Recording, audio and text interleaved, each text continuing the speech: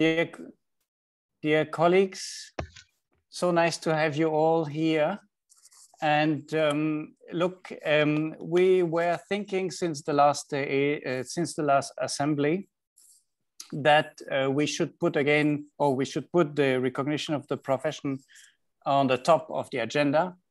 And the idea was to involve you all in the discussion, and especially to update you about the current processes or the past processes and the future processes related to the recognition of the profession. And for that, we thought it's the best we do a first webinar as a kind of information. What is the situation we have today? Where are we? Where do we stand?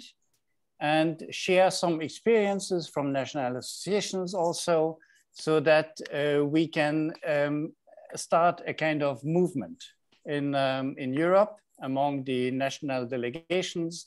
And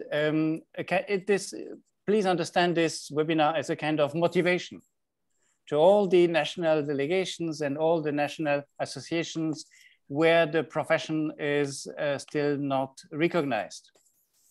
And there are still a lot of countries where the profession is not recognized. So as you know, only 13 countries in Europe have the profession recognized, and there is, there is still some work to be done. So my first message here is to present you today's program. We have from Katerina, our president here, she will present us the general context in Europe and the professional survey she has done in the last year.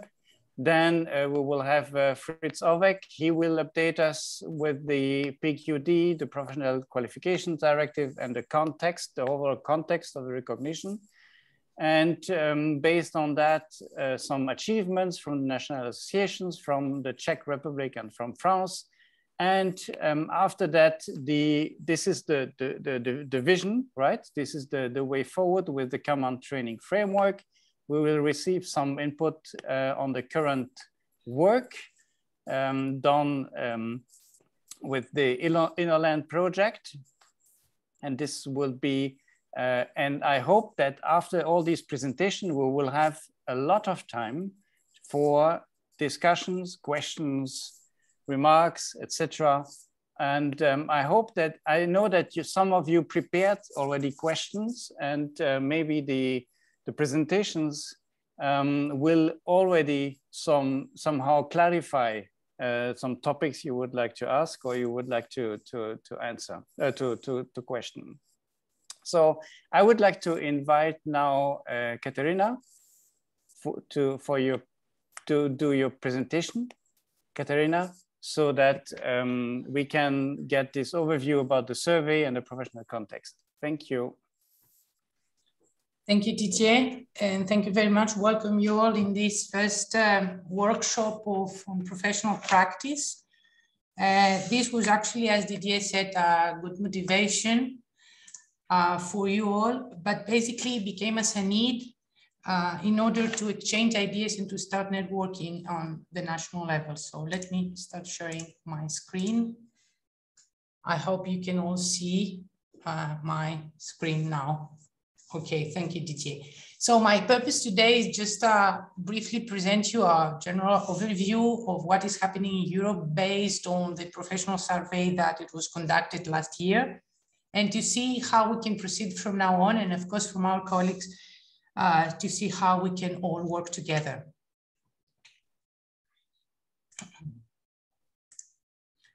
Starting from IFLA Europe, just putting these messages because I find they're very well connected with what I'm going to say on the next pages, is that as IFLA Europe is a non-governmental organization, basically it aims to defend the profession and to recognize the excellence on professional training courses, but as well to influence and enhance the quality on the landscape.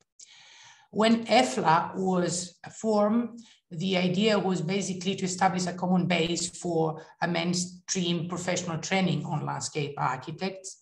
And the profession of landscape architect is till now recognized worldwide by UNESCO, by the International Labour Office, and in many European countries. But as Didier already said, there are already some countries, and a lot I can say, that there still the profession is not recognized, neither the title. The old profession, and I'm just putting that from us, it was in ILO, in the International Labour Organization, has been modified and has been improved. And this new definition has already been submitted by IFLA, and we are still waiting for the acceptance, official acceptance by ILO. But basically I'm putting that because they define exactly that landscape architects, apart from plan design, and manage natural, rural, and built environments. And we focus basically, apart from aesthetics, we focus on the subject of sustainability, of quality, of health of landscape, collective memory, heritage, culture, and territorial justice. Another issue that this definition also focusing is that we're trying to cooperate with other disciplines, and we can interact with other disciplines as well as with natural and cultural ecosystems. And we're also dealing with all the matters of climate change and the stability of ecosystem and economic improvements, of course, for the community health and welfare. All these are issues that, of course, as IFLA Europe, we're trying to get involved in it and show what our profession can be done. So by this survey that was done by myself, Ursula, First Britannic, our former Secretary General, and of course with the assistance of Diana Culescu, our Secretary General now, and also Fritz also contributed on this one, Fritz work. We try to understand what is the state of the profession, what are the problems, what are the process of the regulations for the countries that are already regulated the profession, and if there are any problems on mobility as they are requested by the European Commission Directorate General for internal market, industry, entrepreneurship, and SMEs. This is for the people that do not know, this is the directorate that we are working with, or we are basically trying to communicate if we want to make our profession recognized at European level. And this is actually, if you go to the European Commission, there is a database with the countries that are regulated at European level. And the countries that are still now regulated are Czech Republic, France, Germany, Hungary, Iceland, Italy, Luxembourg, Netherlands, Slovakia, Slovenia, Switzerland, the part of Geneva, and United Kingdom. Some other, as we've been working, several definitions came, and therefore I'm giving you in order to try to understand some of them. When we're talking about basically accreditation, we're focusing in a system of monitoring and reviewing basically the tertiary education and dealing with problems of institution. When talking about recognition, the recognition of professional qualification, basically it allows the beneficiary to gain access of what the state means for the profession. And when we're talking about regulation, basically we're focusing on the legislative issue of the profession. And I hope the colleagues, they will give more information about that afterwards. So what we're trying to do to see where the profession is recognized and regulated. And so far from the 34 countries, we got 31 that they have replied in this survey. And I'm just giving you a very brief situation. This is the map as it is till now of the profession that they are regulated, non-regulated at European level, and regulated on national level. So the countries that are really non-regulated at European level, or the profession, sorry, is not regulated, is Belgium, Bulgaria, Croatia, Denmark, Finland, Greece, Ireland, Latvia, Lithuania, Poland, Portugal, Spain, Sweden, Norway, Russia, Ukraine, Belarus. And then the countries where the profession till now, we have 13 countries where the profession is regulated at European level are France, Czech Republic, Germany, Hungary, Italy, Luxembourg, Slovakia, Slovenia, Netherlands, United Kingdom, Iceland, Switzerland, the part of Geneva, and Austria.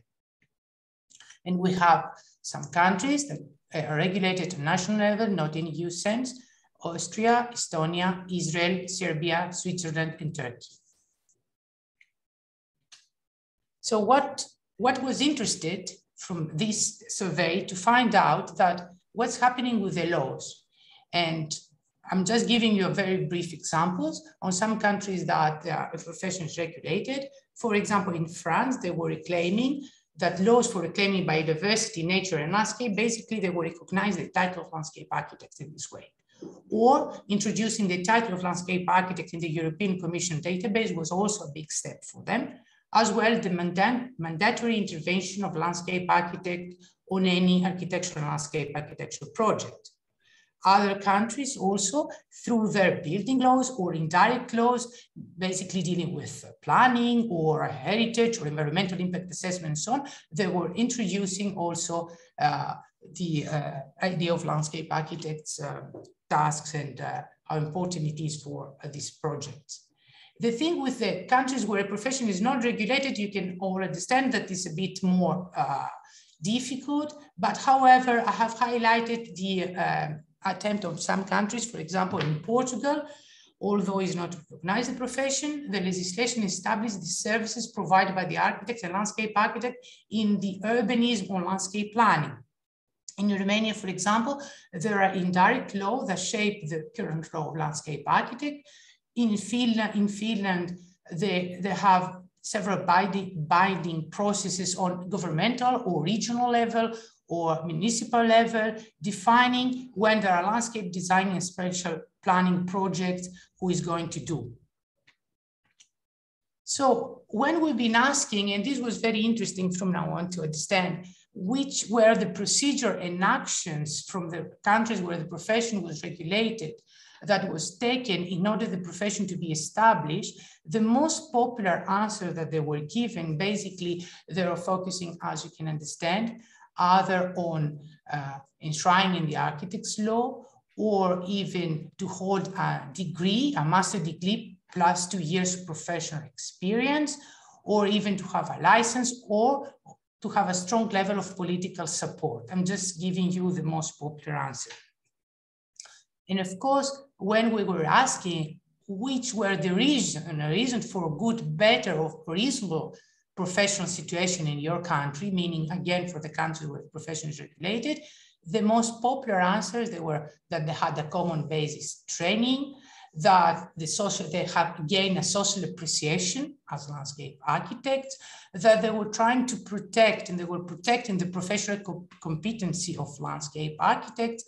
And of course, they were gaining also a better cooperation with architects and urban planners. These are some of the, and registration in a chamber also, some of the answers. And the thing is, for the countries where the profession is not regulated, the main reasons for the unsatisfactory professional situation, it was given that the leadership on project by architect, it was one, and that the low recognition of landscape architects. And basically another issue was the absence of legal framework for landscape architects' tasks, as well as the confusion with gardeners and other familiar disciplines, engineers, agronomists, and foresters. And the interesting thing is, when we have been asking about in which task a landscape architect is involved, the people that they were coming from countries where the profession is regulated, they were giving, as is natural, more clear answers. And for example, it was very easy to, to classify in project planning, project management planning, and project coordination.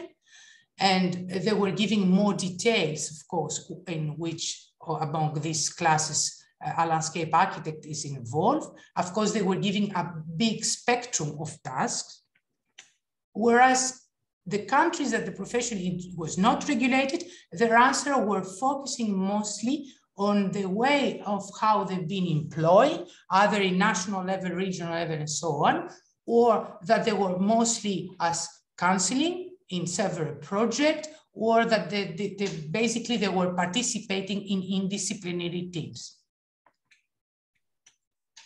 So the vast majority of countries is that they define that the basis of everything is education, as we can understand, being a member of an association, passing a professional exam and obtaining a license. But the thing, when we have been asked them about the status of mobility, we didn't really got severe problems as we were expected. And especially for the non-regulated countries, of course, there are no extra procedure. So since on these countries, the engineer signature is obligatory in all the project, it was natural that the problems that a local landscape architect is facing, the same, it happens for a foreigner. Of course, has extra, for a foreigner has extra obstacles such as language or technical standards and so on. But in countries where the profession is regulated, if they can recognize the title in the chamber, it was the first step. And then the foreigner has to face, of course, all the requirements regarding citizenship or certificate of diploma, business permit, and so on. So basically, the answer, if the profession is in a good state or in danger, the majority, they didn't find any danger in the profession. And on one other issue, it was that in most countries, there is again a variety of the way they get the speed of getting them recognized. And we saw some countries like Serbia, Estonia, and Turkey, they were really in a good stage of regulating, and they have regulated the profession. And of course, in some other countries, the landscape architecture is still poorly recognized, and especially the title. So this is another issue that IFLA Europe can also see for further actions, how to do that, because as I already said, the scope of task is quite big, and sometimes it creates confusion with, especially on the matter of competency with other professions. So basically, what is really came from this survey, that a clear definition of the title is needed, a very clear description of the task of landscape architect is needed, definitely a good education system, and also it proved that registration into a chamber is imperative, as well as the ability to work abroad also, it is it's really important if you can register in a chamber. But the most obstacles really, they couldn't appear as a big one because, as you can understand, most landscape architects work in a big firms with other disciplines, and sometimes they're not only them that they have to take a project, it's a big team. So as I see a common roadmap for further activities, and here it's the colleagues that can elaborate further. After our meeting with the DG GROWs, the officers from the DG GROW, it came that it's important a common training framework. And we're very lucky that we have Inland project at this time being that is running, and our colleagues, they're just working on that because this is really imperative. Another issue that they were asking, but I think probably it's quite difficult, is that national associations should start sending complaints to European Commission. You can see the link here. But the complaints, as it was said to us, the Commission is not obliged to react in every case. Basically, they need a lot of cases. And most of the times what they do, they go back to the national authority and ask them what's happening and so on. So there is a huge work that should be done also at the national level, and each country should do it. Another issue that can be really, they were insisting on us, but again, it's mostly on national level, but we can see how we can also help on this, is to investigate the directive on proportionality test before really adoption any new regulation. Basically, what means by that, that for any regulation, each member state, before a new regulation, should do an assessment. And should, for example, in our case, landscape architects, we should justify that according to their framework, then they should explain that any new measure really does not contradict with us, is not restrictive, and is not restrictive on the case of mobility and our situation in the market. So to conclude, this is why it's very important. We found out it's very important to enhance the network and collaboration among national associations. This is why we have been launching this workshop today. And it's very important from now on to work on that. So a last thing, we have been starting also with Mike Oldman, who has started some years ago this report on landscape and human rights, to start investigating how we can formulate a strategy and elaborate that also in the European Commission level, and see how can we start working and discussing about that, especially on landscape and landscape architects professionals. So thank you very much. I hope I didn't get enough of your time, and definitely after that we can have the chance to discuss and more on that. Thank you very much, Katerina. And especially your last slide is very important, talking about the directive, the conditions of mobility in Europe, and also the common training framework. Thank you, Sola. And now I would like to invite Fritz Aubeck to present the current status of the PQD, the directive, and or explain what is the directive and what's about the directive, and especially the context of recognition. And Fritz, if you can share your screen, that would be fantastic. Yes. Yes, thank you. Daniela is doing it for me. Do you hear me? Excellent. Yes, yes, please. Yes. Yes, Katerina told already in the first part a lot of matters which are related to the PQD, so it is sometimes double, yes, but it doesn't matter, I think. So I'm dealing with the PQD since 2010. Next slide. And there are three questions which are related to the PQD. So in the PQD, as a professional qualifications directive, the profession must be defined. So Katerina already showed the new and the existing definition. What is our profession? It's necessary that we have a clear understanding of the contents and what we are doing. Where is our profession defined? And the third question, by whom is our profession regulated and recognized? And I think Katerina showed it already on one slide. It's very important that we have a clear understanding of this difference between regulation and recognition, and also recognition on the level of the nation or recognition on the level of the European Union. Next slide. Yes, you see, this is the only what I know worldwide definition is in the International Labour Organization, in the so-called ISCO, International Standard Classification of Occupations.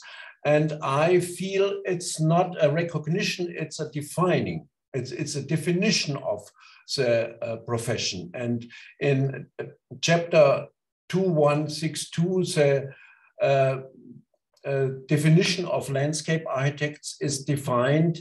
This is the text from 2008. And now, please, the next one. Katerina showed already. And you see that I don't read it again because Katerina did it, that this is a quite a different understanding now, and our profession has evolved and has a much wider context than in the existing ISCO it is in still now. So next slide. We made, IFLA World made this definition in close cooperation with ILO. And the definition you read on the last slide was voted at the IFLA World Council in 2020. And you see on this page also from A to H the task of the landscape architects.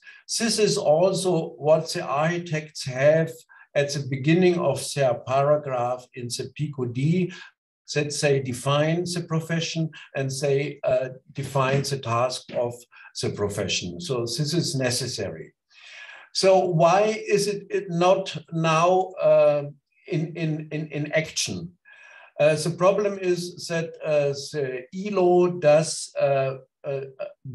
makes a revision of the ISCO not every year, but every 20 years. So the next new version will be end of the 20s. We got the allowance that the landscape architects can change their definition. And we worked out the definition in close cooperation with ILO, but it's still not the official, because the official new definition will be in the new ISCO, which will be in 3 or 4 years. So we are still in contact with ILO and will look. So IFLA World decided that we don't wait until this time, but we bring out this new definition now. And there are translation in several languages on the IFLA website, you can see. And I encourage you that you use this new definition in your national context, and national association and universities should use it and spread it, because this is a new understanding of our profession. Perhaps you have some proposal to change and modify it. We can discuss it in the next years. So the next slide. So what is the PQD? The PQD is the Professional Qualifications Directive, and it was set up in 2005 and modified in 2013, and later there were small modifications. So the important version is from 2014. PQD defines the regulation and the recognition of professions in the European Union, with what is the main target of this PQD: to get easier recognition. The best is automatic recognition. This means that you are not obliged to do a recognition of your profession if you go to another country, and more mobility of professions between the member states. So that's the background. So next slide. Let's look first to the regulation. So regulation is, in the sense of the European Union, a precondition that the profession can be inside the regulation of PQD. If you are not a regulated profession, you cannot be inside PQD. And in Article 3, there are the definitions of what are important matters to be a regulated profession. I will not read this long text. If you go to the next slide, please. There you see the essential requirements for a regulated profession. First, is the title of the profession reserved to persons holding a given qualification? So important is that it is related, the title, with a qualification. Is a state register for landscape architects existing, also based on qualification, and what qualification? A state register alone, which is not based on a qualification, it's not enough. Are there reserved activities for the profession? And is a specific qualification required to exercise reserved activities? These points have not to be fulfilled altogether. So it is open. If you fulfill one or two of these conditions, it can be enough. So, and then you have in the PQD, we will see later on, that at least 1/3 of the EU member states have to be regulated to be able to use PQD for the process to reach recognition by the European Union, not recognition by the national government. Since you have to divide recognition on national level and recognition on European level. So this is related to the European level. So you see here's a link downstairs, and if you go to the next slide, we will have the same slide Katharina showed, and I will only explain something. What are the categories? You see the name of the regulated profession, and if you look to these names, then you don't see everywhere landscape architects. For example, in Italy, it's the name paesaggista. So this means that landscape architect is an international name, but it can be different in the use on national level. Then you have the next two columns, country and regions. If you look down to Switzerland, then you see there is only the region of Genève inside this regulation. In the other countries, we have all regions, but it is possible that also not the whole country is inside, but it can be that also a region is inside. And then you see on the right side the recognition under the directive, which is the PQD. This is that we are all without Luxembourg. I don't know exactly what it means, but we are in the general system of recognition. We are not inside the PQD. We are belonging to the general system of recognition. This is what we want to change, and we want to get to the automatic recognition. Next slide, please. So, very important for regulation is the title. You heard it already, but we have a very different situation.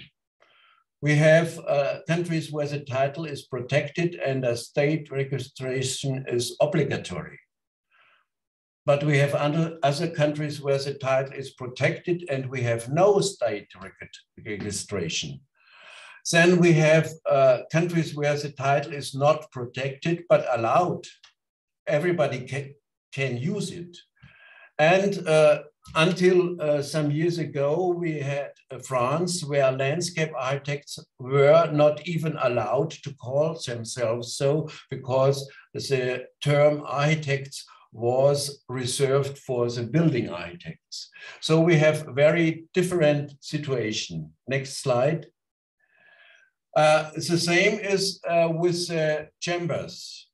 We have, which is related to the state register. We have countries with chamber and regulation, and where the state register is made by the chamber.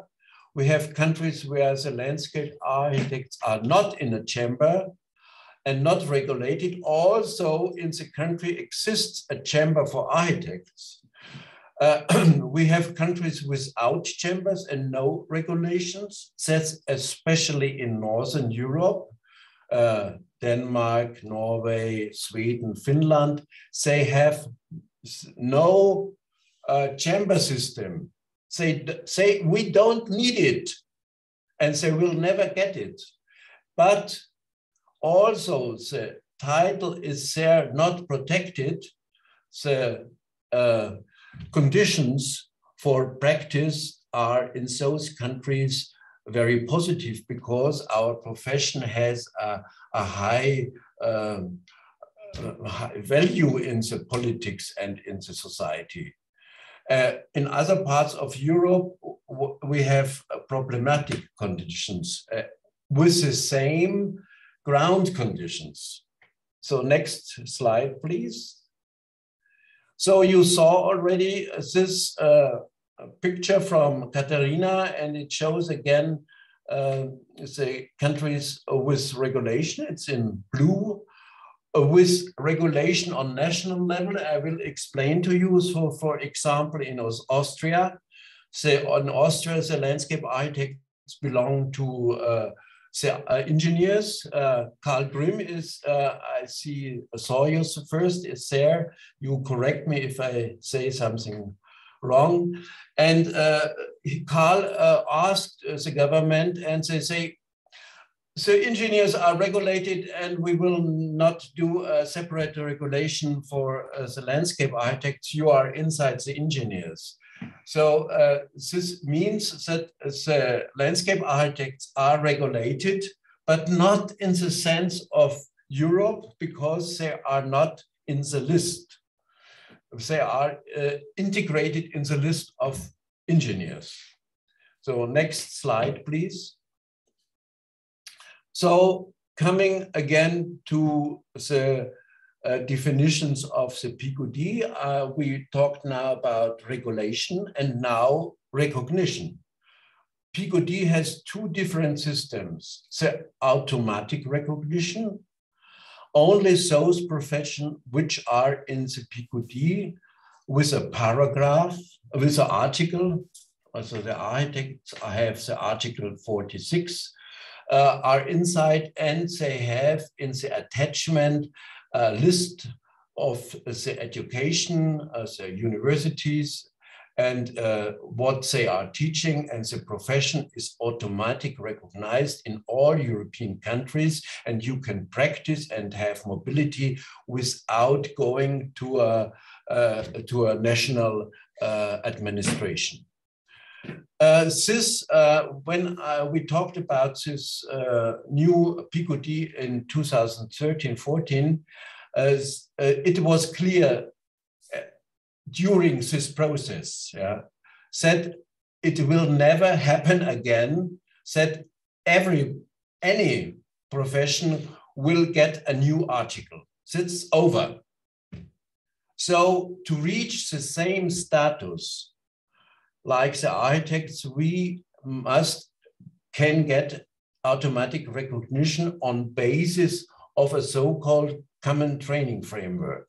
It's defined in Article 49A. So it is not only for landscape architects, it's the possibility to get automatic recognition, and also other professions try it. Nobody got it until now. So, and all other professions are outside the PQD. So you saw in the list that the landscape architects belong to the general system of recognition. This means that we have to be proved individual to be recognized in any other country. So if you are going from Germany to France or to Czechia, you have to ask again the administration to get the allowance and the recognition. This is what we don't like. Next slide. For the profession of landscape architects, therefore, the Article 49A is very important. And if you look into the PQD, there is a chapter 3A, automatic recognition on the basis of common training principles. And it's Article 49A, common training framework. There is first a definition, what is a common training framework? Cherion will and Gintaras will perhaps say afterwards in the project Innoland that this is a very open understanding, and we have only in the text written that it means a common set of the minimum knowledge, skills, and competences necessary for the pursuit of a specific profession. Gintaras tries to fill this together with the partners and to set up a common training framework for landscape architects. The next slide. So there are in total seven preconditions which are written in the PQD you have to fulfill if you want to go this way. So the first condition is that it enables more professionals to move across the member states.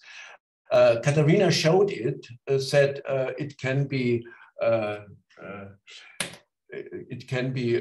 got the news to the European Commission, but the European Commission is very critical. You need really a lot of them, not 2 or 3 or 5 or 10. You need more, really a lot. Otherwise, they will say, "Oh, that's not so important. Why do you make such a problem with this?" So the other thing is fulfilled.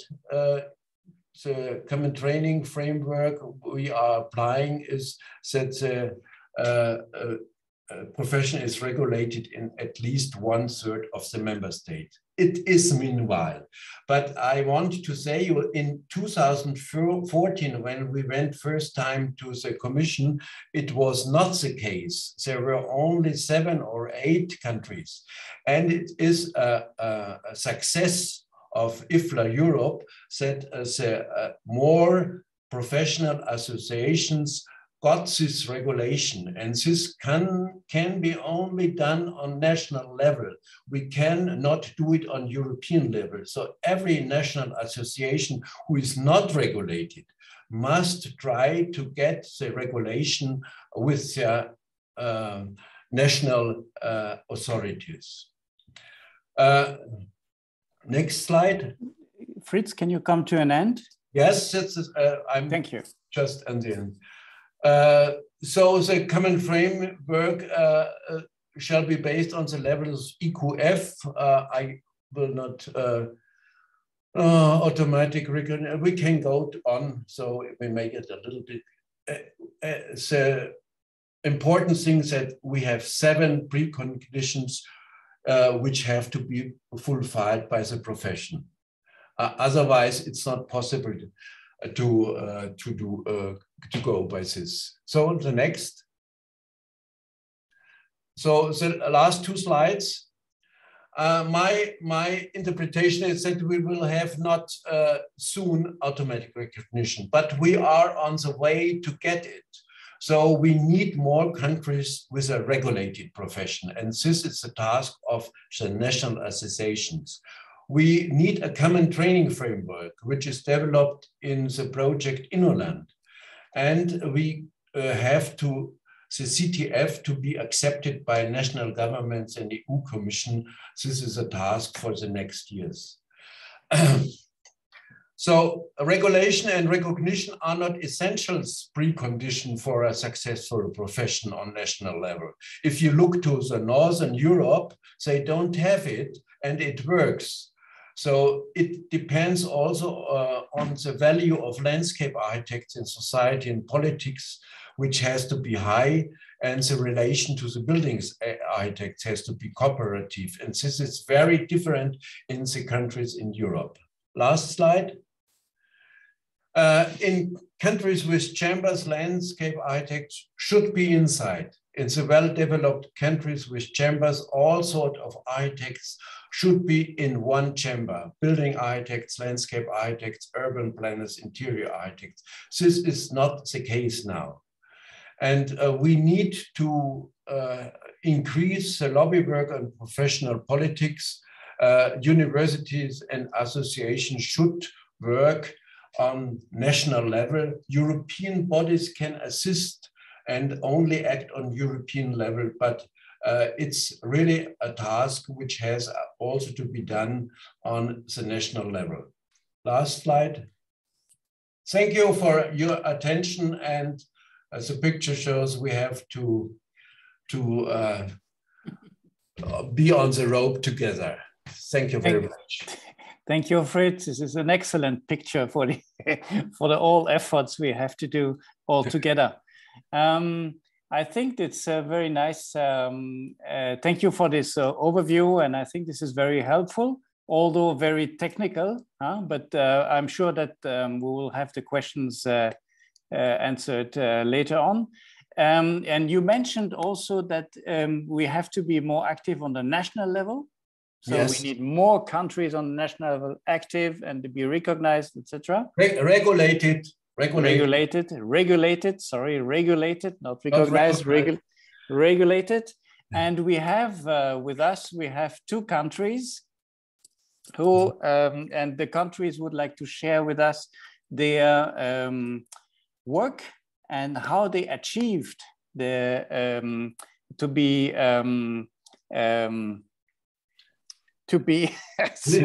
regulated. Regulated on European level, they can be recognized on national levels. That's yes. Another question. Okay, and we have here with us, we have the Czech Republic and Jana. Maybe Jana, you would like to share with us your experience, because we saw that your country is on the list of the European Commission. And okay. Then after that, we have the France, because they have exactly achieved the same process, the same procedure. I don't know if you have 10 minutes to share us your experience. That would be nice. Yeah. Okay. Hello, everybody. Can you hear me? Jana. Yes. Can you see the screen? Not yet. Okay. It's rolling. Excellent. Very good. Okay.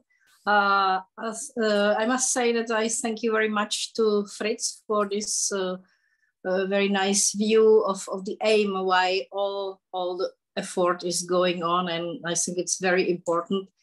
And I must say that if there is no IFLA, there wouldn't be any change in European recognition of the profession from Czech Republic, because we are registered in a Chamber of the Architects, but they of course don't care for our profession. So I will just briefly run through this article and so on. And I want to introduce very briefly our association, which is a small NGO, and we have only 50 members. But I must say that we do a lot of work, and I'm quite proud of that.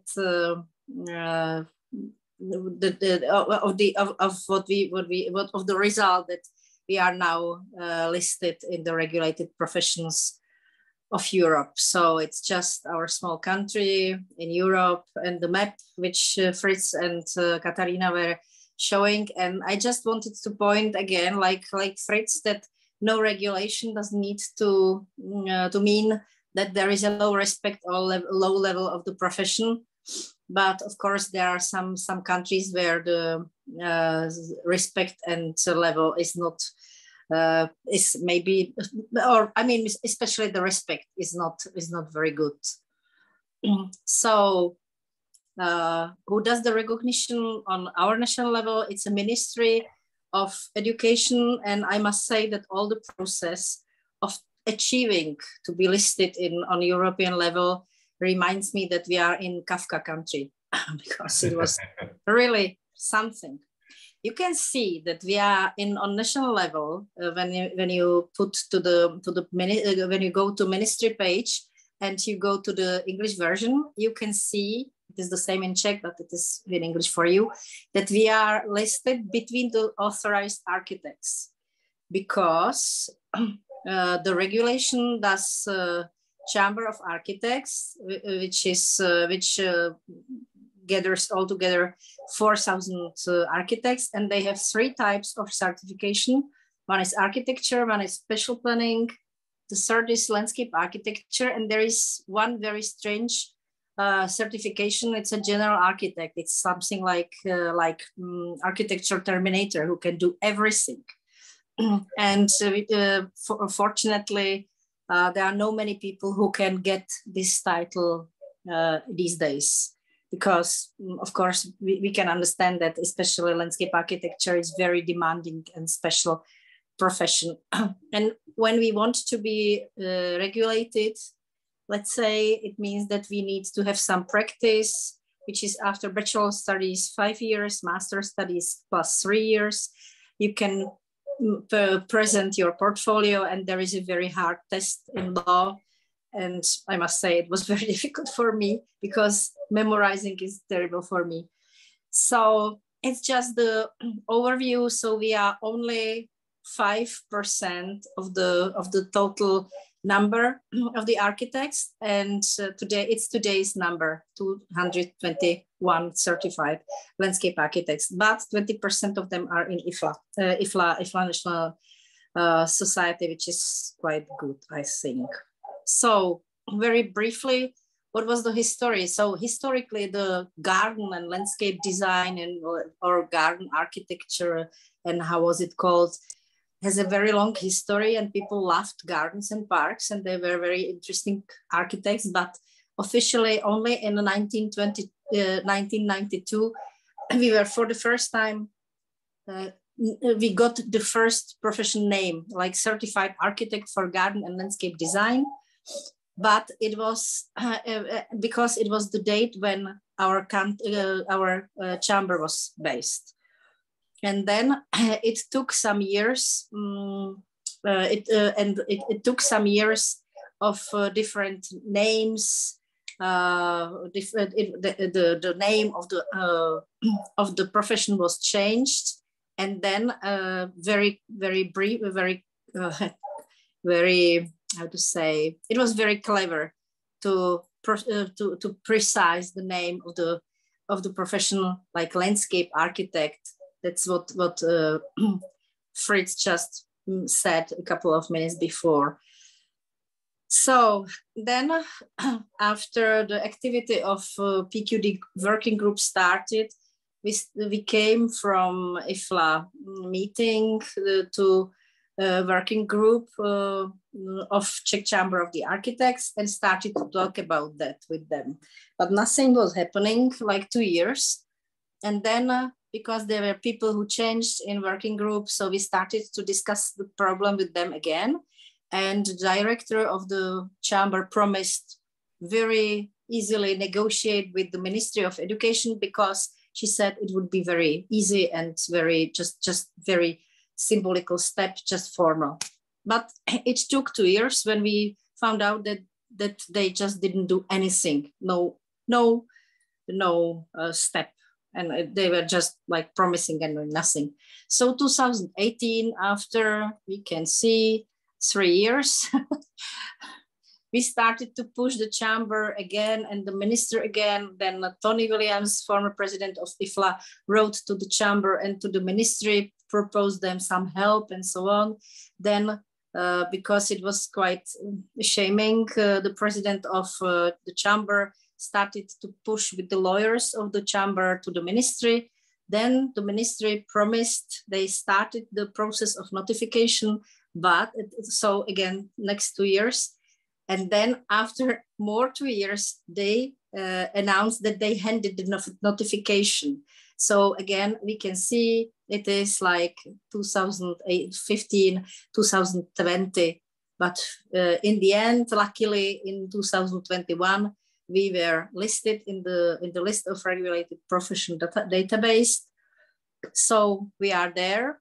It doesn't mean that we don't have problems here, because with the respect and with the competencies, because we have new version of the law which is regulating our profession together with the architects, and they limited our capabilities and our competencies. So it's again new fight on our national level, but luckily we are on the European stage.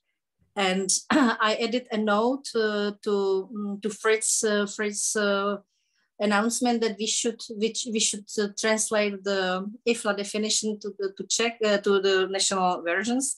So it is in the process, and we will have certified translation, and we will publish it everywhere where we can reach it, we can send it. So.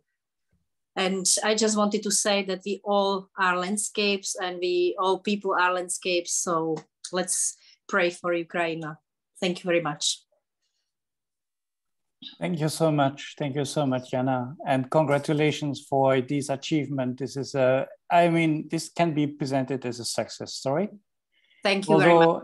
although you took, it took 12 years, if I understand well, to longer. Let's say seven. Seven.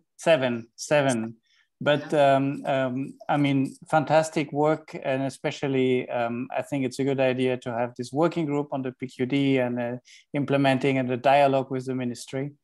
Congratulations. Thank you very much. I'm sure there will be some questions in the chat, but let's listen now to the next country, the French countries, because recently they achieved also to have the profession regulated on the national level and having the landscape architect as a paysagist concepteur. So maybe Nicola is around and would like to share. Maybe Nicola, you can share your experience with us. Yes, I'm looking to. Oh, fuck. Excuse me, I've got a problem with my presentation. That's fine. So if you have, it's a new computer, so I have to. Yeah. I have to close. Oh, fuck. I come back. You will come back. Okay, you will come back. Maybe Jana, yes, you will translate the I think it's quite important for each national association to translate the definition of the landscape architect in their own language and to publish it on the website, so that it's a kind of understanding, like Fritz was mentioning before, and Katerina also, to make this visible, that this new definition is there. Everything is okay for now? Yes, yeah. That's fine. Yes. Thank you, Nicola. It's okay. Excellent. Okay, great. Excuse me for my bad words. No, that's fine. Okay, so some historical basis. In 1982, creation of the FFP with two objectives: bring together landscape architect and promote the landscapes, and to bring together all the actors of the landscape to open the debates of geographers, writers, researchers, contractors, and painters. And in 1984, the first National Landscape Conference with political aspect with the Minister of Environment and Minister of Agriculture. And it was a conference to think upstream the action of the landscape and articulate the mean time and space. In 1993, the first landscape law aims to protect, manage, and enhance landscape, whether they are natural, urban, rural, ordinary, and exceptional. It's above all planning and urban development law. In 1996 was the establishment of a procedure for the habilitation of a professional, because there was two categories of members, full members, which were graduated, and the other member which was associate. Nicola, your presentation is not visible. Oh, okay. What's happened? What do you? No, it is visible, Fred. Yes, it is. It is visible. It is visible? Okay. Maybe you have to change your internal system. You told to me, yes, or Fritz? No. Move on, Nicola. Okay. It's good. Move on. And with this situation, the Ministry of Equipment, that was in charge of the landscape architects, told us to make something for the 70 people that were associated, and we start the habilitation process for these people with a jury of landscape architects, contracting authorities, and some institutions.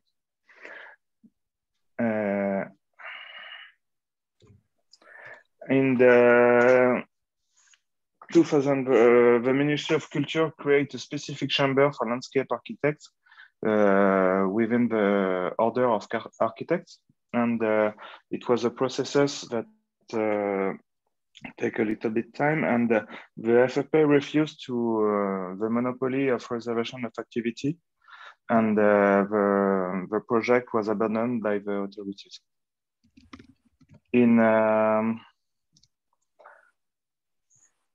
After the FFP desired to create a specific qualification office for landscape architect, and it was a lot of work, but the project doesn't come to fruition.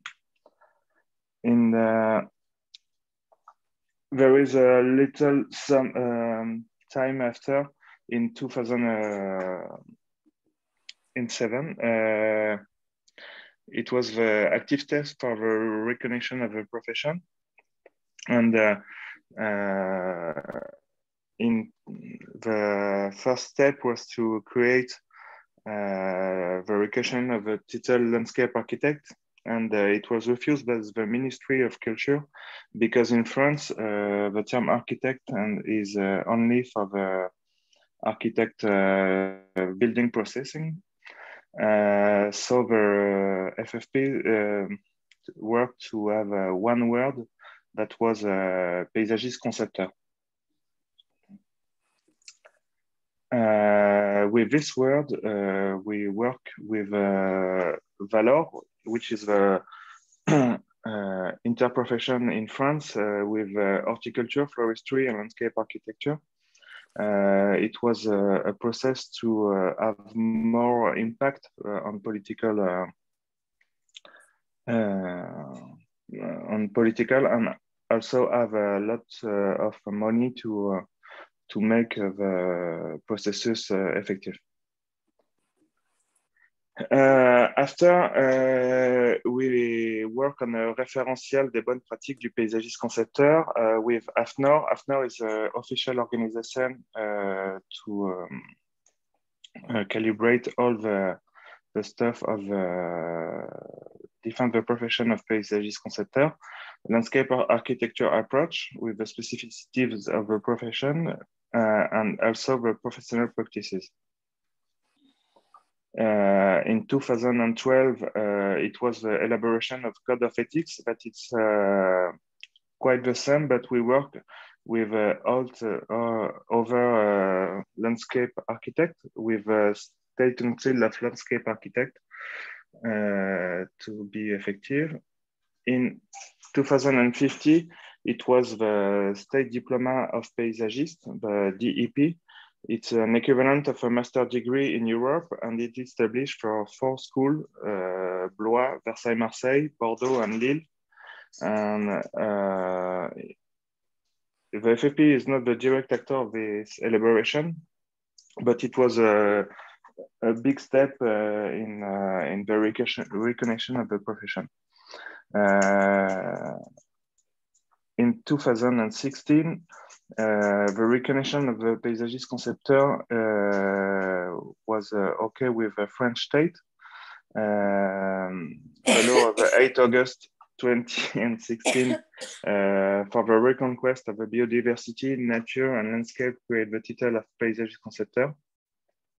And the article postulates that only persons holding a diploma issued by an approved training establishment under conditions laid down by regulations certifying specific training of a cultural, scientific, and technical nature and landscape architecture may use the title paysagist concepteur in their professional practice.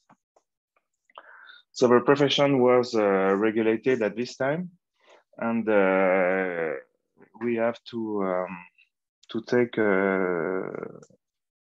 we have to wait for the decree of application of this law, and there was some specificities because it was only the 4 schools that I mentioned before that can use the title of paysagist concepteur, and there was other professional that have to go to a commission to prove that they can use this title. The first case was for the people who were diplomated with the 4 school, and the procedure is not automatic, but they have to to ask to have the ability to use the title. The second case is for people that don't have diplomas or private school diplomas, and they have to prove that they are able to be a landscape paysagist concepteur. And the first case was for the people that study in foreign countries and want to practice in France. With this title of paysagist concepteur, we can now have a law that told about paysagist concepteur. And the first one was in 2018, allowing a paysagist concepteur in the same way as an architect to sign and development permit. Also, it was in the it was in the territorial engineering competition, previously reserved only for the engineers, and now there is the ability for the paysagist concepteur to be at the engineering level. The next step was in 2019 with the transcription of the title into the European Community Law through registration in the database of profession managed by the European Commission. And for this action, we work on between 27 and 18 with the Ministry of Finance. And it was a long and heavy process. And we've got the good help with IFLA Europe president, who was Tony Williams, that came in Paris at the ministry, and we can work on this. The key points for vacation, in October 20, the profession of paysagist concepteur appears in the public database of regulated profession within the European Union. And the principle of regulation of a professional title that have been approved by the European Commission. The next step is, as you say before, that in France, paysagist concepteur is it's regulated, but the FFP work is at the beginning can use the term architect paysagist, landscape architect, and it's the next step for us with all the IFLA help to make this okay. Okay, it's okay. Thank you for your attention. Excuse me, it's a little confused, but we can. I can give you all the PowerPoint to. Okay. It's a very wise approach indeed, and a bit different as the Czech, but we can say also a success story, because you were not so much time. I mean, in this period of time, and achieving it as a regulated profession is quite amazing. Thank you, okay. Nicolas. Thank you for this presentation. And now we are moving to the last presentation. This is the common training framework. It has been mentioned several times in the previous presentations. So this is the next presenters. We have Jeroen and Gintaras. I don't know how you would like to present the results of the Innerland work. Up to you. Jeroen is starting. We agreed that I would start, and then. Okay, thank you. So you have 15 minutes, please. Yes. Thank you. Do you see the screen here? Yes, excellent. Okay, that's good.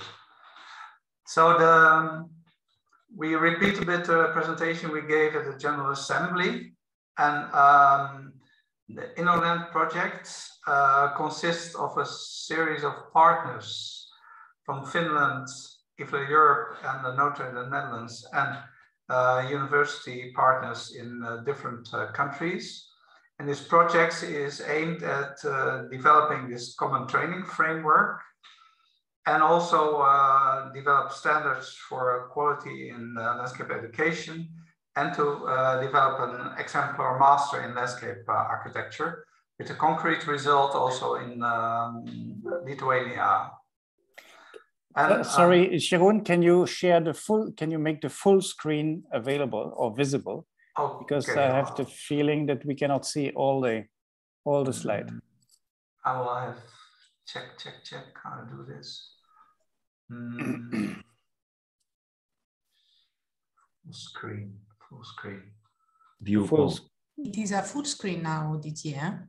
I can see a full screen now. I have the feeling that I. Okay, then it's fine. Thank you. Yeah. Yeah. Do you see it or is it? Yeah, that's fine. Fine. Yeah, Thank okay. you.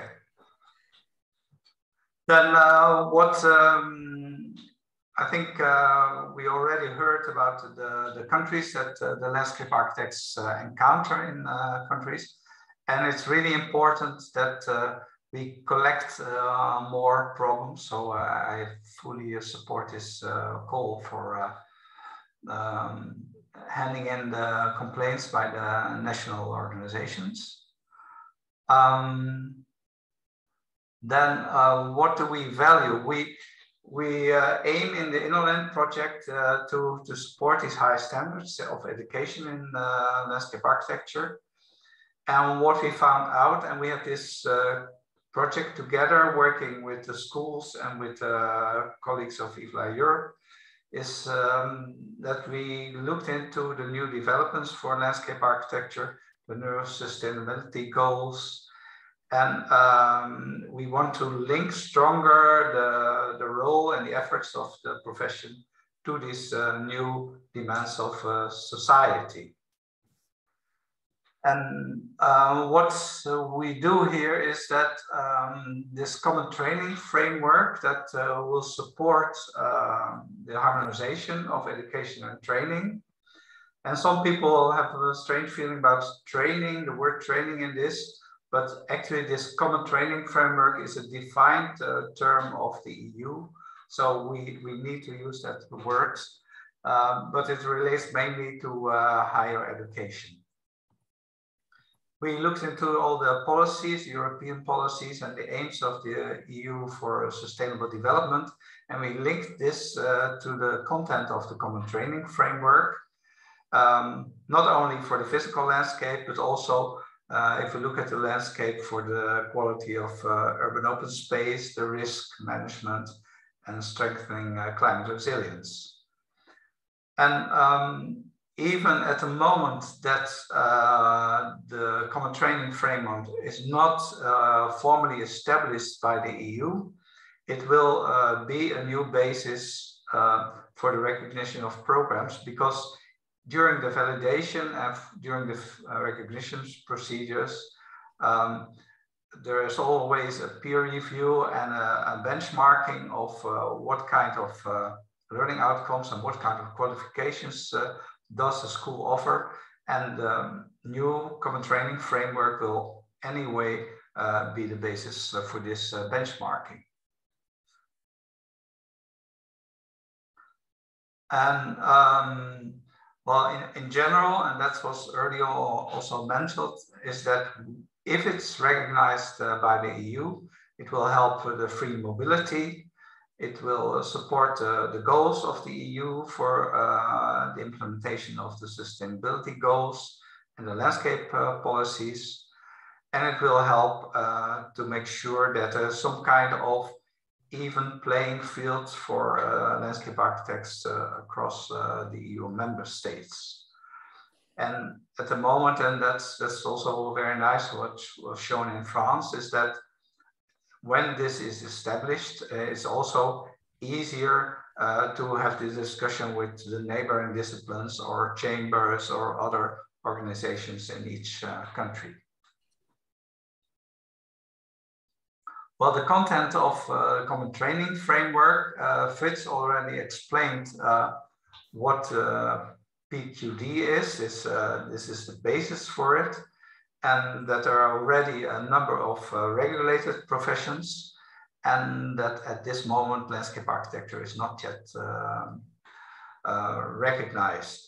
And what we did in the Innoland project, we had a lot of discussions together with the partners in the first half of 2021, and we came up to a draft proposal for this common set of minimum knowledge, skills, and competences. And now I have to, this is my last slide, I think, Gintaras? Yes. Because just to show that it's not something that started new, that there's already a long tradition of collaboration between IFLA and ECLAS and IFLA Europe in this.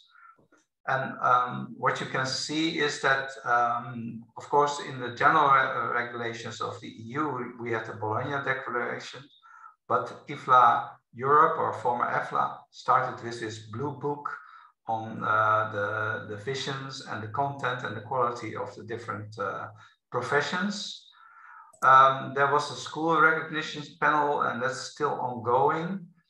And there were efforts from IFLA Europe, I think already started in 2002 or 2004, to develop this common education platform. ECLAS worked on the basis of a tuning project to have defining common training, common learning outcomes. And in 2011, there was an agreement between IFLA Europe and ECLAS to have common starting points in this. Well, as the time passed on, there were new regulations, new ambitions by the EU.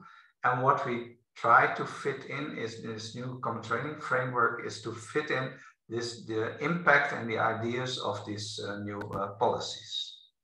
And now I will hand over to Gintaras, but maybe do you see the full slide still? Yeah? Yes, we see them. Yeah, okay. Thank you, Ron. So we see that we are in a process of continuing the work that was started by our colleagues many years ago, and then during all the time in our general assemblies, in our events at IFLA Europe and also at ECLAS events, all the time we discussed how the profession could advance into the more sophisticated regulation and recognition. So as we see, the general basis for the CTF, for the Common Training Framework, sits on a professional platform on educational requirements that are monitored by ICLAS and by different activities that IFLA Europe members develop. Projects that were looking in detail on education, on different other topics, and in particular, InnoLand that looks not just on developing educational outcomes, but also looks in the quality of the profession and responsibility of the professionals involved. Next, please. Probably now we have very good moment, because the moment of doing something is also very important. In previous times when we were addressing the Commission and different politicians, both locally and nationally, there was always something more important. And of course, today we see that many things are more important in the world probably, but the moment is very good given the documents and the directive that are coming from the United Nations, like the Sustainable Development Goals and also the Green Deal policy instruments that closely relate sustainability and funding. And at the same time, the responsibility and quality of the projects, of those interventions that are done on the ground in our countries becomes very, very important. Next, please. When we speak about the recognition and common training requirements, we should also understand that we're talking about responsibility of specialists involved. So the same happened to architects, the same happened to doctors when they got automatic recognition. It's related to responsibility of professionals who are involved into the activities that are giving their service.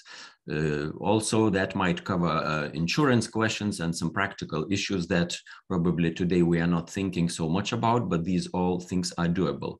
I would add one more important thing that given the context to the European Commission, there are two basic criteria under which the profession has more chance to be included into the regulated profession. This is health issues, everything what is related to human health, and safety and security issues. So we should have this in mind.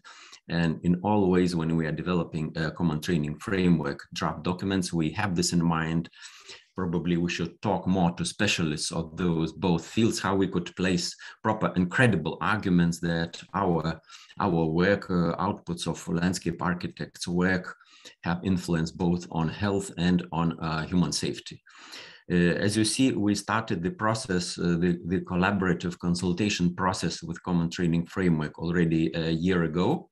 We had several meetings with professionals from different countries, and that was very good for us on one hand to hear from people what is from the professionals, what is happening in different EU countries, on the other hand to share with them the overall concept of the Common Training Framework and some particular elements like the structure of the document, which is not going to be 100 pages long document. It's going to be very short, very concise, I would say, but we need a lot of supporting documents which might find their place as appendix and be very useful during the implementation of this framework. Next, please. So we have seen this slide already.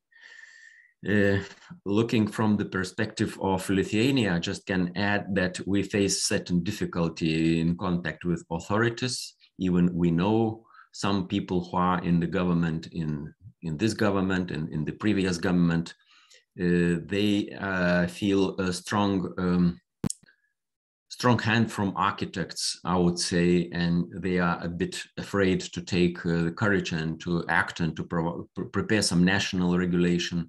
We will try to use the good experiences and good practices which we hear today, and maybe we will be more successful. Next, please.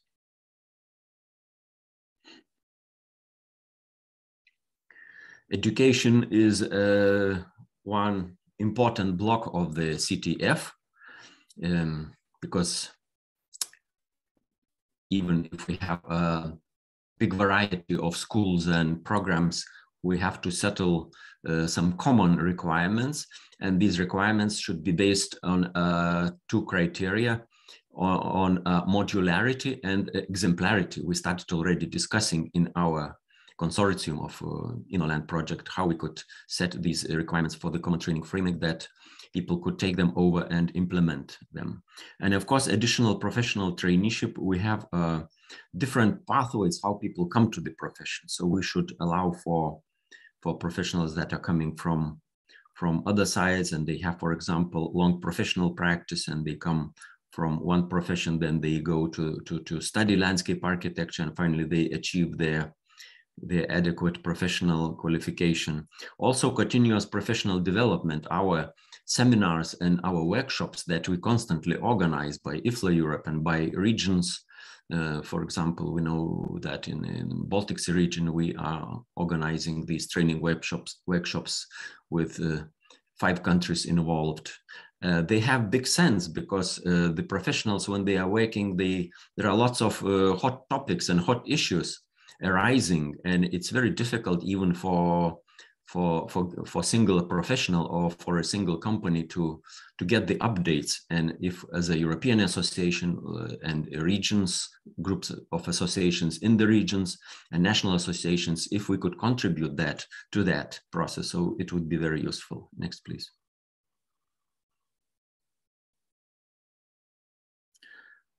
So, of course, we know that the base of knowledge, skills, and competences lies in good education. This is a starting point where we have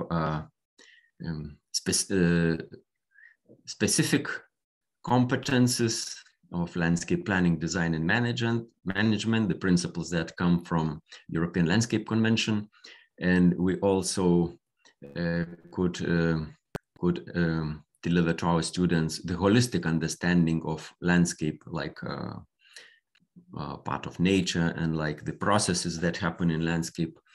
And these two interdependent fields are the basis for proper education. Next, please.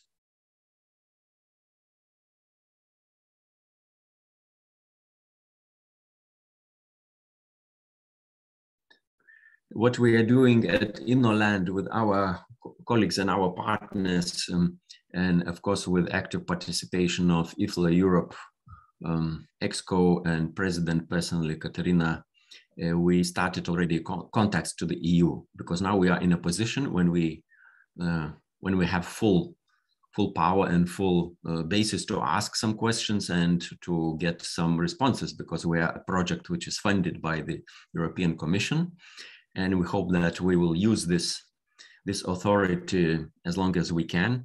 There are some important questions to ask, and we are getting some responses. So we are running a process of soft diplomacy, I would say, and we have some colleagues who are very good on doing that. In particular, I would like to mention Richard Stiles. He is very good in contacts to the Commission, writing it in a nice language. And of course, what we want to ensure that the Commission knows what we're doing, they are informed, and we want to know their specific requirements, because the directive, the wording in the directive is very diplomatic, I would say. The words are very flexible, and everything is very round, and you can understand, they sound very nice, but it's difficult to understand what hides behind these words. So we try to go a little bit behind this official curtain and to learn what would be those specific requirements once IFLA Europe and the group of countries, we present this draft to the Commission, and then they have to decide and respond something to us. Next, please. So as you see in this quite complicated chart, we have drafted the processes that are ongoing. And if you ask me in which place we are now, so I think, Jeroen, you are moving with your mouse right in a little bit left. I would say, can you move left with your cursor? So left. Yeah, too far. The green box is discussion conferences and discussion decision at ECLAS GA on the principles. Yes, we are in this process. So as you see, we are well advanced. Well, there is a question, of course, if we could do this in a different way. Of course, there are different ways to do, but once we have now a project and we have some time dedicated by the partners, I think that's a very good basis for doing that, because sometimes it's difficult to do serious things just in your free time. And this is a serious activity. It involves professional, some technical issues, also good knowledge of legal processes. So we are in this point now, in this phase, and I hope till the end of year, we will be able to present the final draft of Common Training Framework to IFLA Europe General Assembly in Helsinki. Next, please. So that's all from our side. And yeah, maybe I can add something. Yes. Because we had this draft, and it was voted on by the ECLAS General Assembly, and they agreed on the principles. It was presented in the IFLA Europe General Assembly by Gintaras, and you can find the paper on ResearchGate, but at this moment, InnoLand is doing this test with the national offices just to see whether the proposed draft of the CTF is in line and complying with the national standards in the regulated and non-regulated countries. And based on the results of this testing, and we completed it now for the partner countries, and IFLA Europe very helpfully also proposed maybe to do it in additional countries. And some first conclusions of this will be discussed in the InnoLand partner meeting in the coming weeks. But we found already some aspects that maybe we were a bit too detailed in the first draft proposal. So maybe we have to make things a bit more general in the formulations. So there will be an update in the draft resulting from the conclusions of this testing in each country. But we will come back to you on this later. But for the meantime, the general structure and outline is still valid as we presented it here on ResearchGate. Or maybe you want to add something to this, Gintaras? Yes, just to add the last sentence, I think that a lot of work that our associations are doing for their members in the countries is very important in this process.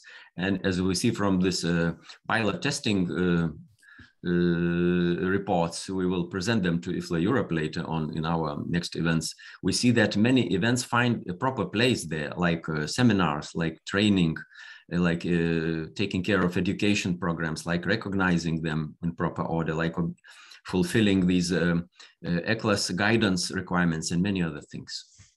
Thank you. Thank you so much, Jeroen and Gintaras, for your very clear presentation, and we are looking forward to the final results of the projects. Great. Now, that's good. We still have 30 minutes for question, discussions, remarks, whatever. And now the time is, it's for you, for all the participants and attendees, and especially also the delegates of the national associations where the profession is still not recognized or regulated. And opening the floor. So who would like to start? And maybe the first question. To all the speakers, I mean, you received the perfect overview of all the questions related to recognition of the profession. So starting from the survey, the PQD process, the 2 success stories, and finally the CTF. And Jana would like to say something. Jana? Hello, I would just like to say that there are, like, I don't know, minimum 5 questions on the chat, so maybe we should start with them. Yes, maybe I was not able to check all the questions. Maybe you see. I mean, one question for you, Jana. Your positive experience. So how do you feel after this, regulation? Of course, it was a big relief, because in some moments it was really frustrating. But as I described, we are all the time somehow threatened by some tendencies to limit our competences. So if the profession is listed in the European Commission's list of professions, it is not so easy. So we feel much safer. And I think it is very good also for the future landscape architects, for the students, that it's established somehow. Mm-hmm. But you choose the way of going through the chamber, right? Because we've been members of the chamber from the beginning, and they certified us, and we are not like our NGO is not. It's only an NGO, but the Chamber of the Architects is an official state organization, and we pay them, and they are responsible. And they they are our representatives. This is the deal, right? For the law, and they also have lawyers, so we use them. Mm-hmm. Mm-hmm. So there was a question also in the chat about the National Association if they are a member of the chamber, if there's an overview over there. But I think Katerina, this is in your survey, right? Yes, there is on the pre-survey where we have the maps, we have on a specific table just saying in which countries are in a chamber system and not. And I believe they're also related to architects. If they are not, please read it, because I cannot remember the amount of the countries that the chamber system or related to the architects chamber. If the people that want more answers, I have to look thoroughly on the answers of each country so I can give more details. Mm-hmm. Excellent. Do we have more questions from the delegates? Are there questions? I mean, Indra? Yes, Indra, please. Yes, hello everyone. It's really great to have this and to be. Thank you for organizing this event. You're welcome. It's a really great initiative. But I would set ambitious and plans for the next period, because if we want to have recognition for future professions, I'll try to remember who presentation, in Katerina, in your presentation, this was that we need to answer the questions regarding this new directive, why landscape architects should be regulated. And I think this is quite a big task. And in this large group, I would like to open the question, because there is two lines. One line is to have what Fritz presented, this automatic recognition, but another line is to do national recognition. And for these national ones, we all who want to apply need submit this questionnaire. So I'm opening in this broad audience a topic that we need to establish working group. Maybe this is the beginning of that, who will set up key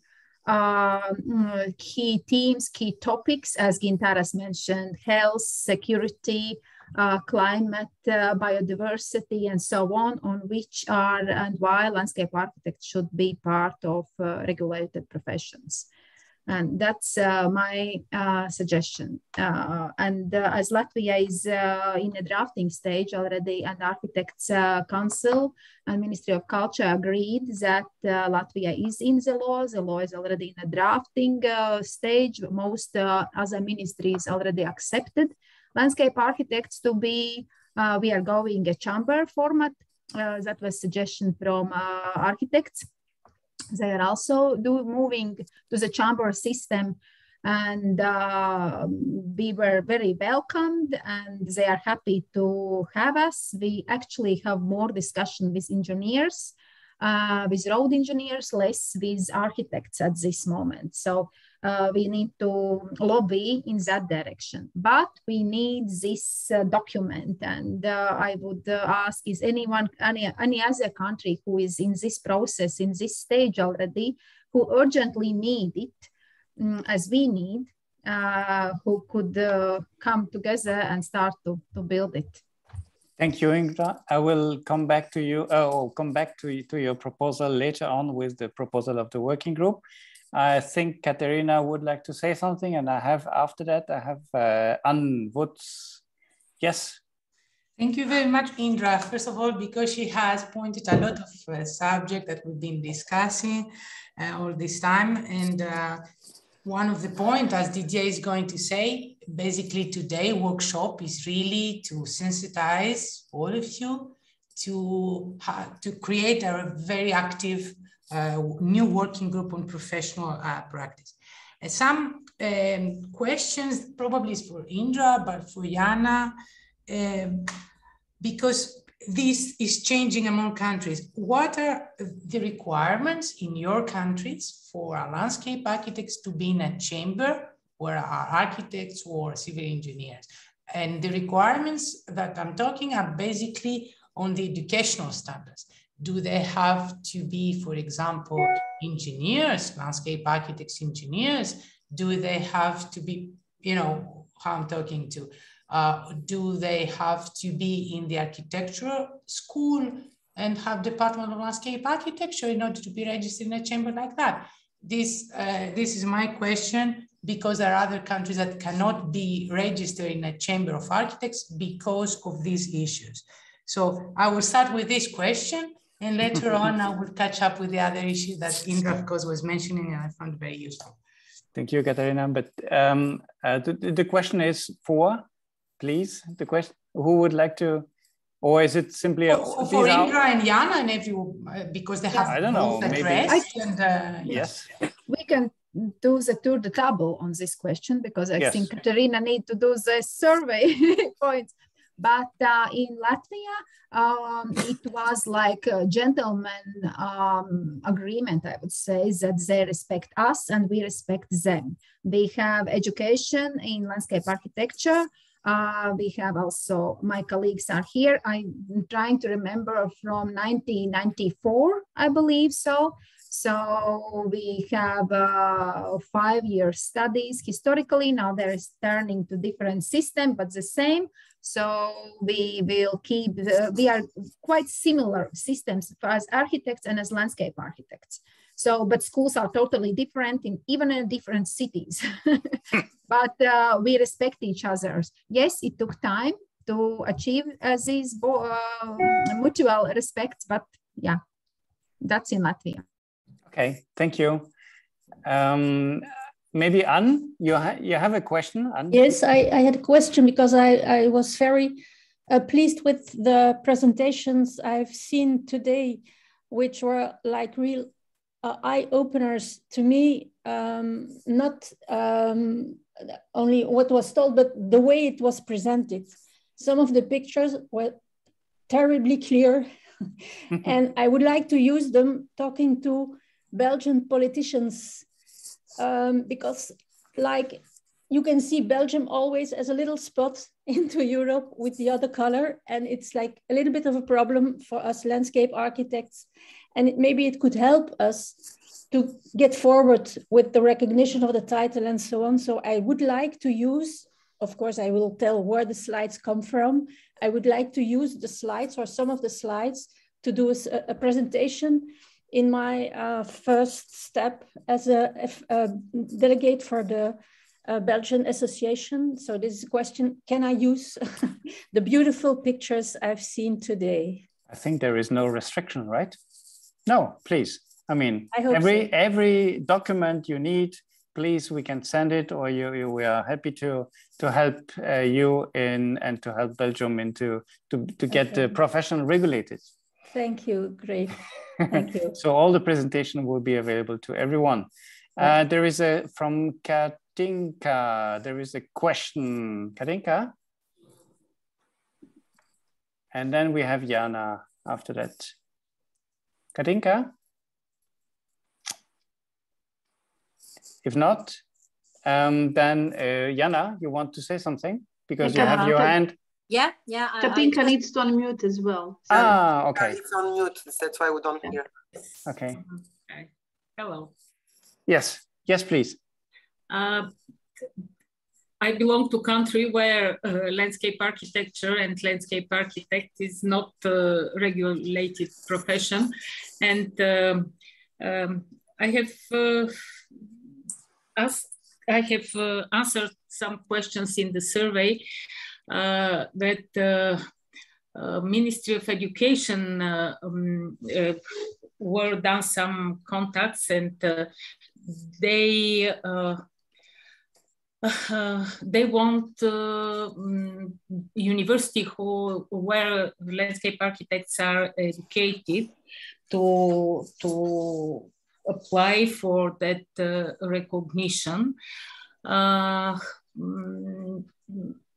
They are slowly doing the work. What else? My question, one of my questions, who is the leader of the process in some successful countries in that subject? National association or universities, or how do you manage together?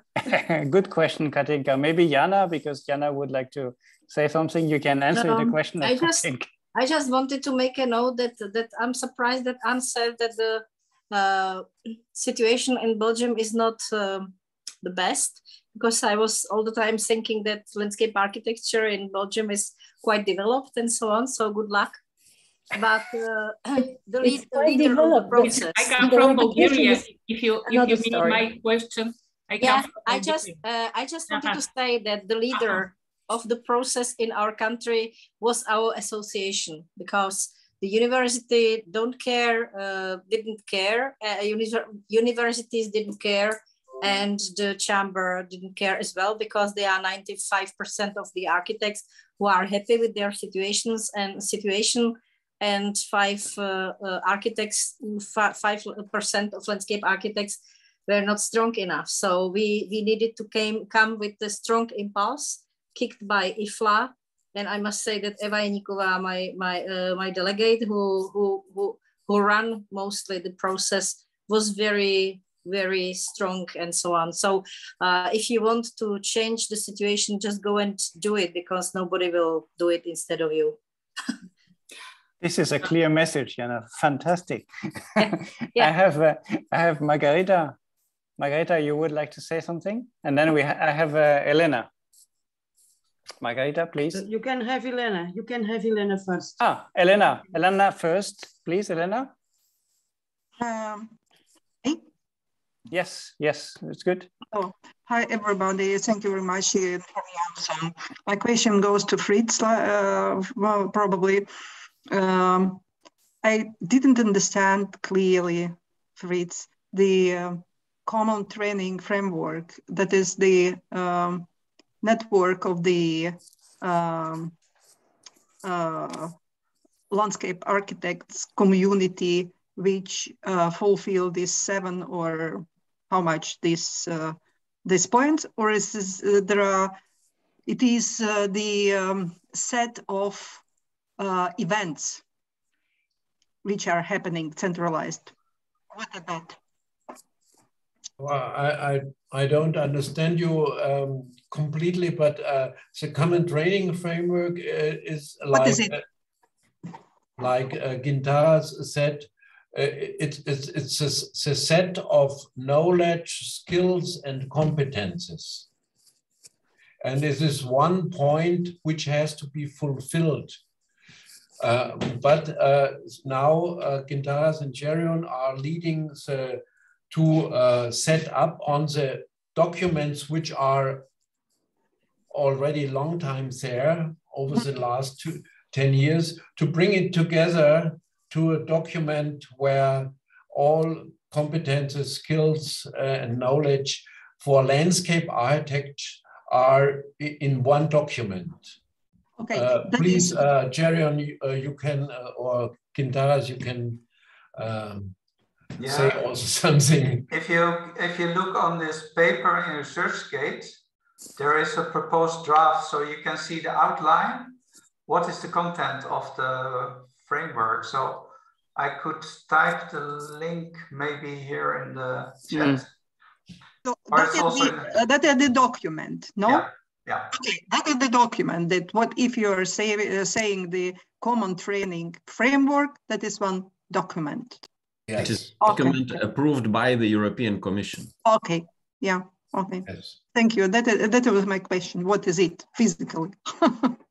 And the conditions, which are the 7 conditions. Yeah, 7 conditions. One is condition is the contents, and the others are frame conditions which have to be fulfilled, that the CTF is accepted. Yes. Okay.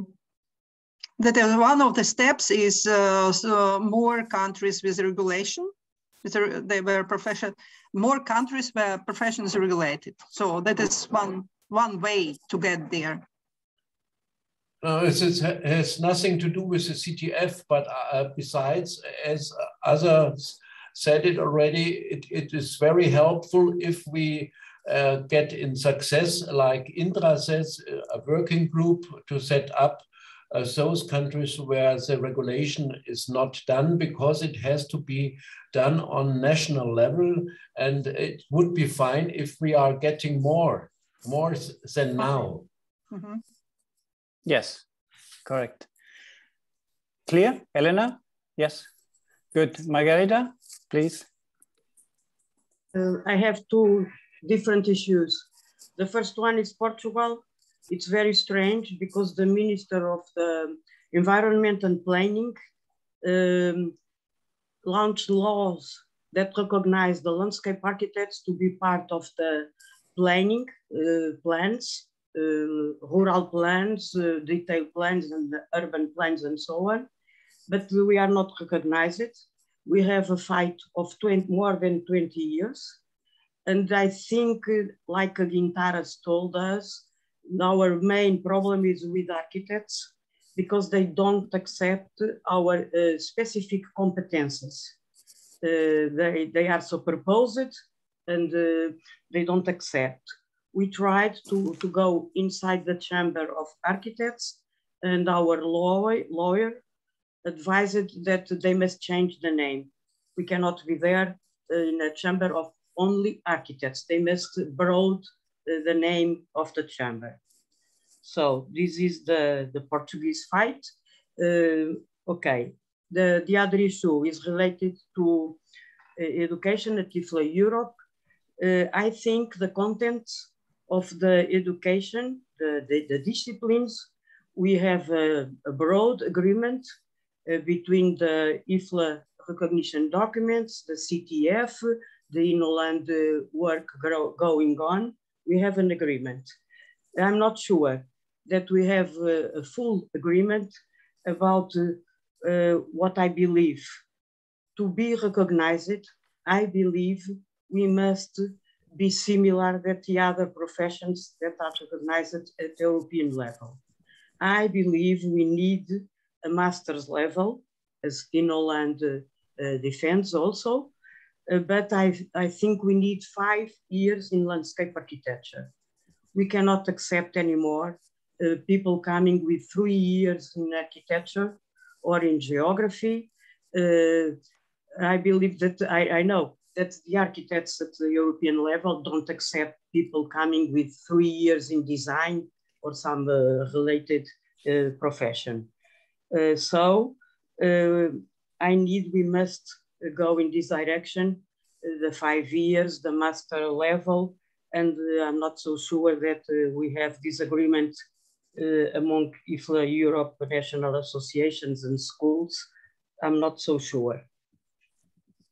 Thank you. Okay, thank you, Margareta. Interesting, yes. I have Fritz and then I have Michael. Yes, I only want to answer to Margareta. So in Germany, we have also the name of the chamber is architects, but architects are landscape architects, building architects, urban planners, interior architects. So it's a head term. So perhaps it could be helpful to use the German chamber, because they have all the questions you raised. They have all solved it, yes. So the architects accept the landscape architects. Also, we are not so much, yes, but perhaps it could be helpful to use the connection to the German chamber. I don't know. So the chamber solution. Thank you, Fritz. Michael. Hello, good afternoon. Yes, yeah, excellent. Can you hear me? Very good. Yeah, very nice. Yeah, hello everyone. Good afternoon, and thank you very much for having me here. And obviously, thank you very much for brilliant presentations. Very inspiring. It seems that there is still much to do in Poland. So I represent the co-represent the Polish Landscape Architects Association.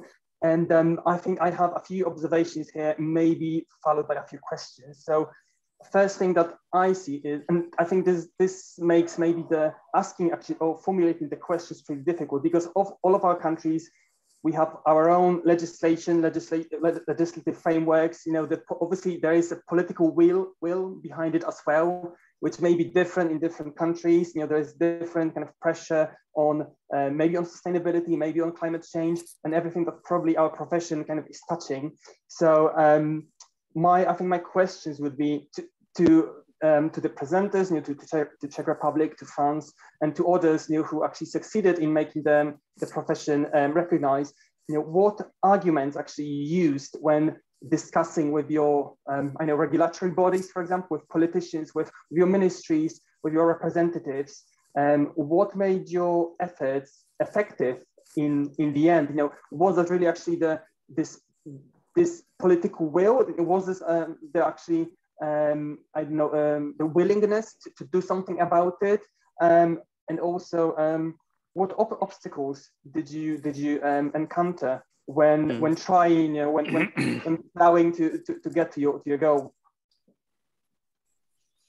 I don't know, Jana or Nicola, if you have 2 seconds to answer this own question.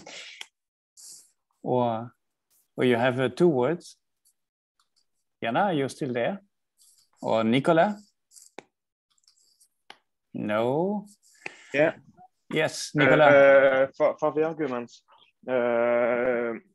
it's between the landscape architect and architects about the environment for the biodiversity, and we use the law of biodiversity and for to have a more impact with actual question with the Ministry of Environment. That it's a big difference between the architect and us, and I think it's a question that it's really important of people now, and it's a good arguments to put on the ministry table to discuss. Very good, Nicola. Thank you very much. And I think this is related also to the question of the Green Deal, the European Green Deal, and that the landscape architects are also playing a key role in the implementation, for example, of nature-based solutions and all these other measures. It's already 5, so we are now at the end of our session. I have 2 points for all of you. What do you think if we do another webinar, maybe in May, and with 2 other success stories? And then we are simply sharing these the ideas and then progressing. And also I saw in the chat the motivation from Bernadette, because the Irish National Associations is also on the way of regulating the profession. And maybe we can also support the Irish profession or Irish association. So this is the first point, to have another webinar and then sharing the experience and having this discussion. And another point is mentioned by Katerina before, that we would like to have and to start a new working group on the landscape profession. Landscape architecture profession working group is, we can start from now on and say, we are welcoming all of you national delegates, work on this issue, sharing this knowledge, sharing the results of the CTF, share the other results, sharing the contacts with the European Commission, etc., and progressing on this topic, because it's quite crucial, I would say. And this is exactly mentioned before. This is the moment now. We are in the process of the Green Deal. We have to implement the low carbon policies. We have to implement all this stuff. We are facing big challenges connected to IPCC and all this stuff. You know all these stories. So our profession is key, and this is the moment to become more active there. If you are ready to jump in, write to the name in the chat, or contact Daniela. She will be happy to collect all the names, and then we start the work of the working group as soon as possible. Katerina is there. Dear President, please. Thank you, Didier. Something that I wanted also to add, that at this point we have started to be in slowly, but I believe is going to be more progressively in contact with also some members of the European Parliament, because they have started sending to us for documents, draft documents they're composing. So they ask, it's very nice that they have been asking us even to comment on that or to give more feedback. So I believe that this working group, as I said in my presentation, can be started, of course, working in a very simple phase, but during the way can be really assisting on these issues, because, you know, we don't know too much. We just practitioners or academicians as you are. So basically, it would be very, very helpful to have people that they are coming from different backgrounds and they contribute on that. So from my part, I would like really to thank you, all of you today. I think it was a very successful workshop, and we have at least put the basis for several discussion. And this is, I believe, it's basically networking and exchanging experience among each other that is going to be very helpful for us. Because the European Commission, I think Jeroen mentioned, or Gintaras, really they use the soft diplomacy. And sometimes when you're talking with them, you're thinking that should I be a lawyer first and first being landscape architect? So they urge us really every time that the question would have been difficult to go back to our national association, country. So I believe that it should start from us. And of course, IFLA Europe can really help on the European level as much as it can, but each one of us can really make the difference. So thank you very much. Thank you, Katerina. And this is a nice sentence written by Nicola. Let's pull the rope together. This is what we would like to do. Huh? Somebody would like to say something? Another? Indra, yes, please, Indra. As I pointed out already, we need the points for survey on this directive as this new one. So I'm looking, maybe Irish also would need it. Research association, or who is in this final stage. Because if I feel that if we will come slowly together and start to build up, then I think we as from Latvia need to do it alone. So it will not be exactly the situation when we can achieve some results and some support.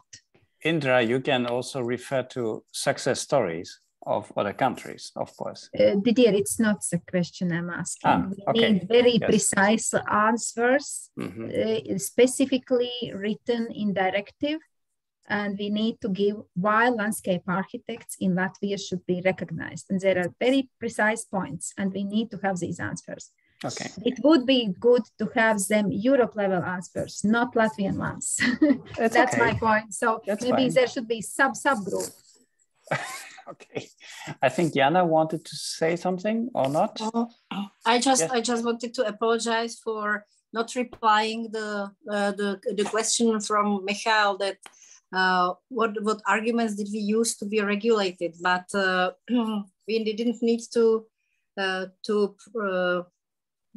insist on regulation because from the beginning. From the beginning of the Chamber of the Architects, we were members, so we were regulated. But the more crazy it was to insist on the process to be registered in Europe, because we were regulated by under quite difficult conditions, like the architects, and it was quite difficult to push the lazy ministry to do the process. Mm-hmm. Okay, thank you. Thank you, Jana. And thank you very much for organizing that. It's you're welcome. This is so I would like to close this meeting or this session and be sure that we are going to organize another one, right? But for the next, you will receive an email from the Secretariat with the link to the presentations and the chat, and also the invitation to join this new working group.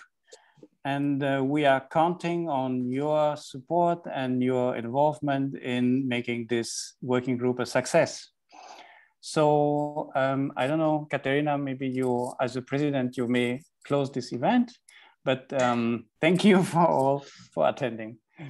Thank you, Didier. I have already said, and I really believe with what Indra was saying, and please, I urge all of you that probably you are in the same situation as Indra or the Latvia Association it is now, to join this group, and probably this can be really a topic to be discussed first and start working with this, because we have too many topics, raised here today. And I think I cannot really imagine from the survey in which situation where other countries, so Indra can give you now the names of the countries that probably are on the same stage as you are, but really the delegates, they know more, and it would be really useful if people can really join us. But we're here anyway to work with you only if nobody anyway appears, because for us, it's really very important. And each one of you, each one case study. For me, just reading the case of all of Europe, it was a great lesson. So anyway. Okay. Thank you, Katerina. Thank you very much. Thank you. Thank you all. So you will receive all these information with the presentations. Have a good evening. Thank you. See you next time. Bye-bye. Bye. Bye. Bye-bye.